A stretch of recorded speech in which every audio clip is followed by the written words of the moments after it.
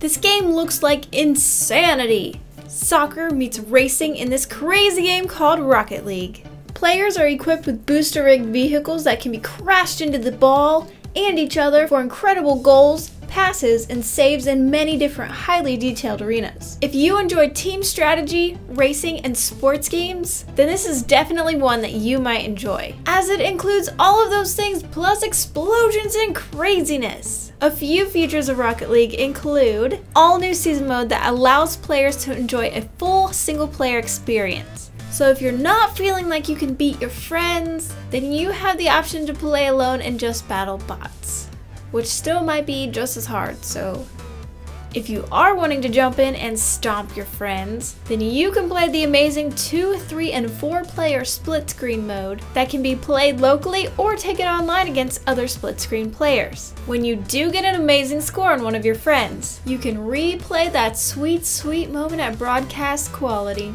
rub it in their faces a little bit, and fast forward, rewind, or view the action from anywhere in the arena so they can feel the burn from every angle. Burn! I know a huge aspect of racing games that people really enjoy is the ability to customize your own cars. Well, in Rocket League, you have extensive battle car customizations with more than 10 billion possible combinations. That's a lot of possible combinations to make a unique car that is exactly what you want it to be. And let's talk about some of these arenas. I wish that when I had played soccer in high school that we had some of these crazy, awesome arenas. I probably would have had to go to high school in Tron to get some of these, but that's okay with me. These arenas are vibrant and flashy and oh so detailed. I did read one review on the sixthaxis.com that was a little less than excited about the game. If you played its predecessor, supersonic, acrobatic, rocket-powered battle cars, it's a really long name, then Rocket League is a little subpar. However, if you have no idea what that game is, like me, then this is a great and exciting game to play, and I'm sure that Rocket League will knock your socks off.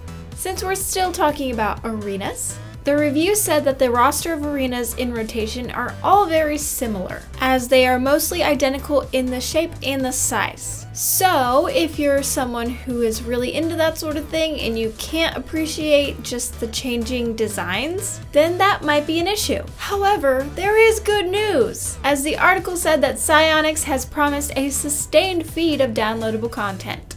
Overall, Steam reviews for this game are overly positive, and I've seen a lot of Rocket League circulating in the YouTube world. So I'd say if this has grabbed your attention, then definitely give it a shot. It looks like a really cool and fun game that you and a couple friends could spend tons of hours just having a great time. Well, that is all for this episode talking about Rocket League. If you enjoyed this first impression, then please leave a like, and if you would like to see more of me, you can find me on my channel, BRITTS Games. All my links are in the description below. You can also leave me a comment if you'd like, letting me know what game you would like for me to do a first impression on. Thank you guys for watching. I will see you next week. Goodbye!